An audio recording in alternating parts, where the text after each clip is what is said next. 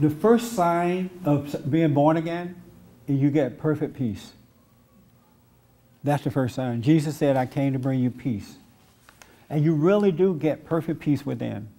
Perfect peace when you're born again. And the second sign is that you deal with the world in a different manner. It cannot harm you anymore. You're in it and not of it. And then as a result of that, those things come. Long suffering, endurance, all those things are just, it become a natural way of living because you now have a new nature in Christ. And anybody who tells you that after you are born again of God, that you can sin is a liar, and the truth is not in them. They are lying. They are absolutely lying to you. And so many preachers are telling these people that. So when they don't have perfect peace, and they don't have patience, and they don't have this, they excuse it away by saying, well, I'm not perfect. I'll be perfect when I go to heaven. God doesn't say, wait until you get to heaven and I'll make you perfect. Or I will give you perfect peace. You can have it right here if you're born again. It's within us. But they've been lied to about they can have it later, so they walk out of the church, make babies out of wedlock, hate the white man, the men and women hating one another, and they say, oh, I'm not perfect. The devil has played a trick on the folks, an absolute trick. He said that he was going to deceive every man, woman, and child. And if you look in your own personal life, you will see that he's deceiving you. You don't have to look at Detroit. It's anybody that's sinning, you're not happy. You're not a happy person. And when I say sinning, I mean simple things, real things like resentment, like anger. I don't mean going out having sex with everybody and their mama, or smoking dope, or cussing out your neighbor. I mean that if you resent yourself or anyone else, you are a sinner. And you're of your father, the devil. And your consequences are going to be negative. Life is tough. You're motivated by the world around you. You can't hold on to a job. You waste your money. Your kids are out of control. Can't find anybody to love, and nobody loves you. And you don't love nobody. All that stuff will be happening. You have fear. Your pathway is rough. You can't see clearly. If you have any resentment at all in your heart, that's the greatest sin right there. As a matter of fact, when you have that type of resentment in your heart, you grieve the Holy Spirit. So you don't even have a teacher working within you. Isn't that something? Now you got to look outside to learn. You got to study the scriptures. You got to go to school. You got to do all this to try to learn, because the Holy Spirit can't even teach you because you're grieving it by hating, by having a tad bit of anger in your heart. You must be born again. You must be born again. Yes, ma'am. I guess for me, where we're born again, we are born again, but throughout our day, things happen and we're challenged and we're going to fall. And then we are to repent, ask God to forgive us, and move on. So I'm a little confused by the plague and all of that, because I'm in Christ. You can't take that away just because I failed to do something, or I fell short. But I know I fell short, so I'm working on it, or I'm asking for forgiveness. So I'm a little confused on that. Well, children of God don't fall.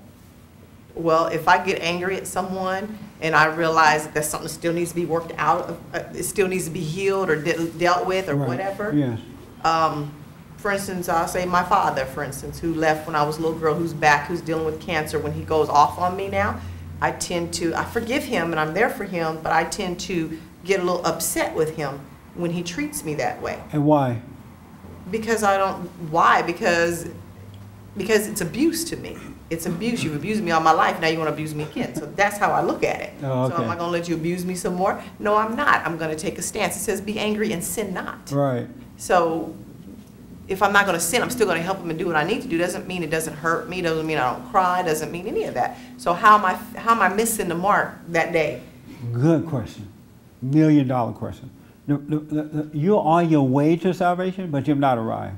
Okay, so I'm not saved. No. Okay. And the reason I say that without a doubt, not to put you down, but to make you think. When you're born again of God, you have a new nature. you don't have any resentment at all in your heart toward your father or anyone else. And so, and God put an invisible spiritual bubble around you so that your father, your earthly father, or your mother, or anyone else can never get to you. And the only way that your father can still affect you inwardly is because you still resent him. Mm-hmm.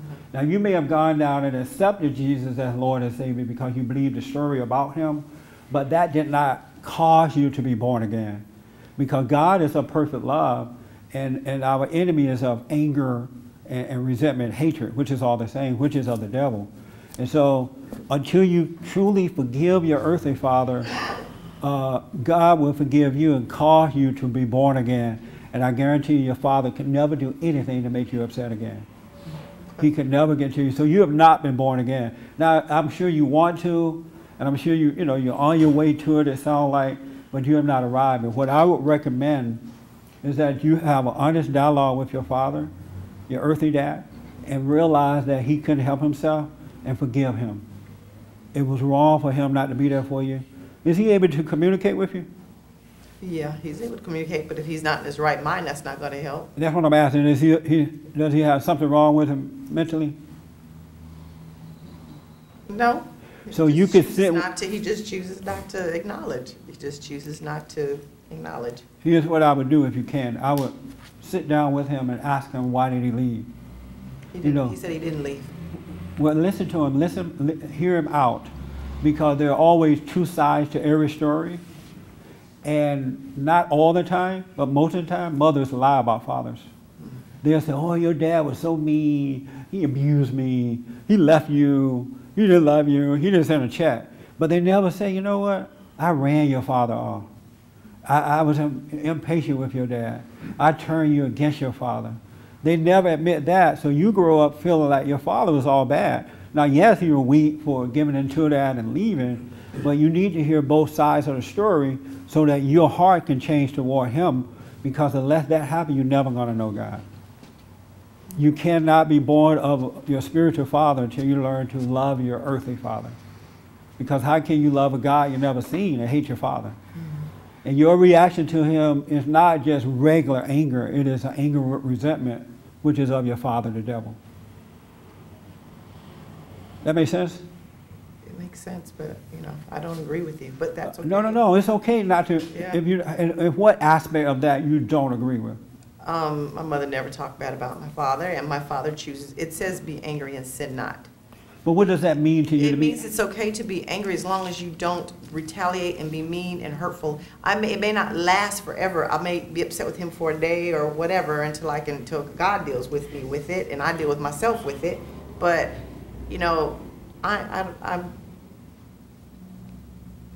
there's two sides to every story. But we make excuses for people who do things like that. My dad chose not to be who he chose to be a sinner. That's what he chose to be, and that's what sinners do. He did not choose to be a sinner. Well, that's what he's doing. Did you choose to be a sinner?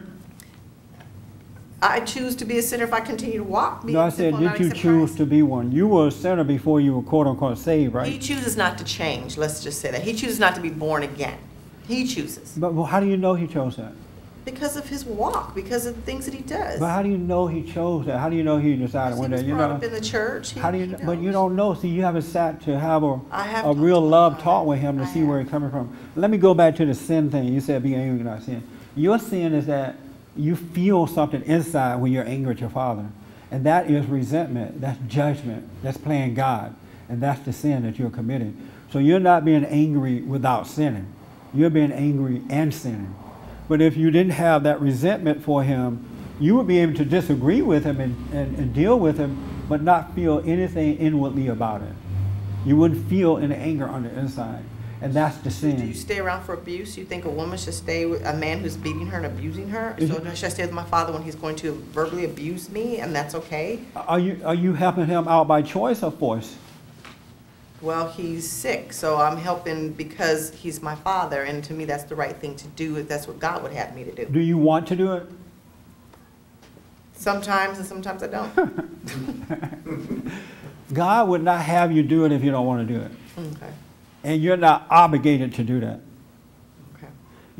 If your father had been a good man and you had that love for him, it would be something natural that you would want to do.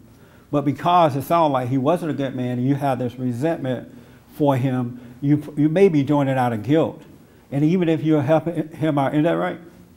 Oh, well, no, he was a father. I loved him. He left. So when he left, that's when I thought he was a good father until he left.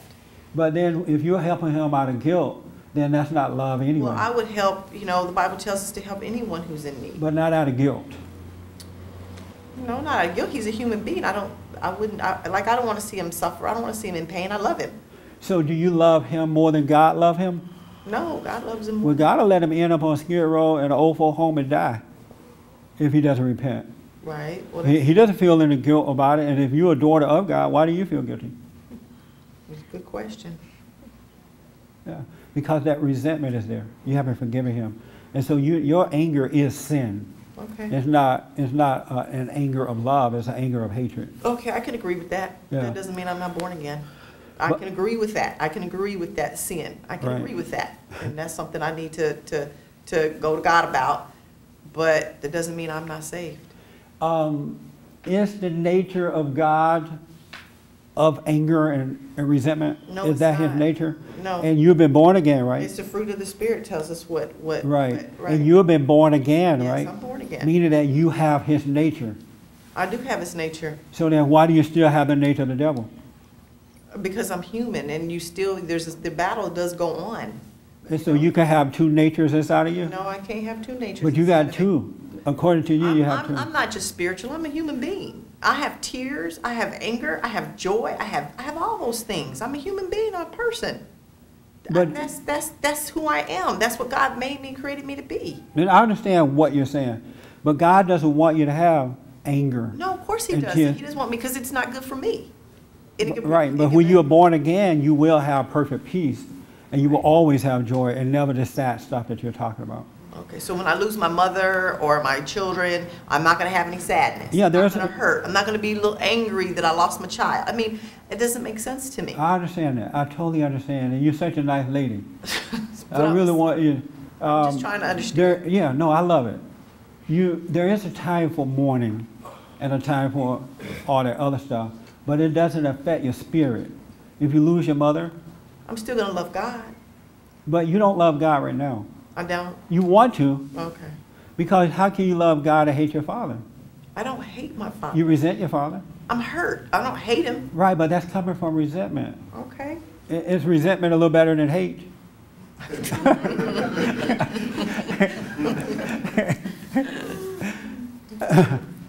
Just try to work through it, that's all. No. And I know you want to too, and I'm trying to just show you. Okay. Is resentment different than hatred? No. But so you have a little resentment, but no hatred. I hate what he did. I Right. love him. I hate what he did, but I love him. Right. But what gives you the... Now, I understand why you did it as a child. Your father walked away and leave you open. But as an adult, what gives you the right to hate what he did? Who are you to judge? Well, because the sins upon the children and the curse and all that goes on, and I had some effects from that. That's right. So That's why don't why. you forgive him now so that that hatred will not be there, even for thought I what he did. did? I thought I'm trying. I guess I don't know how. There you go. I'm pulling you in. Wow, I'm loving this. I'm totally loving it. And this is what I live for. I don't know how. Have you ever done anything and you said to yourself, wow, I can't believe I did that. Oh, yeah. I'm never going to do that again. Yeah. And then for a while you don't do it again. Yeah. And then you find yourself doing it again. Right. And then you think, how in the world did I do this again? I can't believe it. You have done that? Yeah, a wretched man that I am in Romans. But you have done it. Yes. And have you ever wondered why you keep doing it? Because I allowed myself to do it. I No. was drawn away and I allowed it in. Was it like Sin. something else was driving you to do it? The thing that you didn't want to do? I don't know. Yeah. You need to start paying attention to yourself. Something else is making you do the things you don't want to do. Because you know that this is hurting you or hurting somebody else. And God forbid if you should have children, you're going to destroy their lives by being impatient, being mean, and you don't want to be that way to them. You think, these are my kids, why am I doing this? I'm a Christian. I'm walking in the Lord. But yet I'm impatient with my children. I'm never going to do that again. I'm sorry, kids. And then you end up doing it again, right? It's like something else is making you do it. Okay. And it's not of God. Right. And it's not of you. Oh, so it's of the devil. It's sin that's made a home in you. Okay. And your father had that same thing inside of him. Uh-huh. And when he walked out on you, he couldn't help himself. He loved you. He wanted to be there, but he couldn't help himself.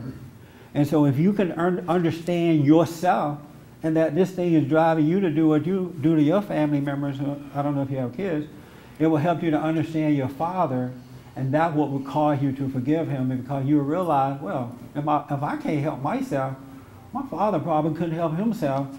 How could I judge him? Yes, it was wrong, but I'm wrong too. So I wouldn't want my kids to hate me for doing things I really just don't want to do. Why would I hate my father? Mm-hmm. That's what will cause you to forgive him, by understanding yourself. God said, know thyself. Remember Paul said, the things I want to do, I can't? Mm-hmm. And this thing is driving you. You need to be born again. A spirit has made a home inside of you. Okay. And until you forgive your father, unless you forgive your father, you're never going to overcome it. Okay. That makes sense? Mm-hmm. Does it help as to how to forgive? It does. In what way? What do you realize from that? That when I put it back on me, I'm not perfect either, and I have sinned, and so therefore I don't want God to hold what I've done against me, and I don't want my kids to hold what I've done against them. Because if you could have done better, you would have done better or differently, right? Right. Well, your father feels the same way. You have to talk to him. I don't think he does. But when my kids come to me and they talk to me, I talk to them, and I acknowledge that I've hurt them and I've done things. I mean, if you talk to any of my family members, my dad, you cannot get nothing through to him. He just thinks he doesn't care what he did. Well, here's the beauty. God is so good. He has it set up that when you forgive your father, God will forgive you. Right. Your father don't have to admit that he's wrong. Mm-hmm. You just need to forgive him. Mm-hmm. And then God will forgive you and set you free. Mm-hmm. He will take that spirit away from you and give you perfect peace. And then you can live your life and deal with your father accordingly. So your father can stay as he is.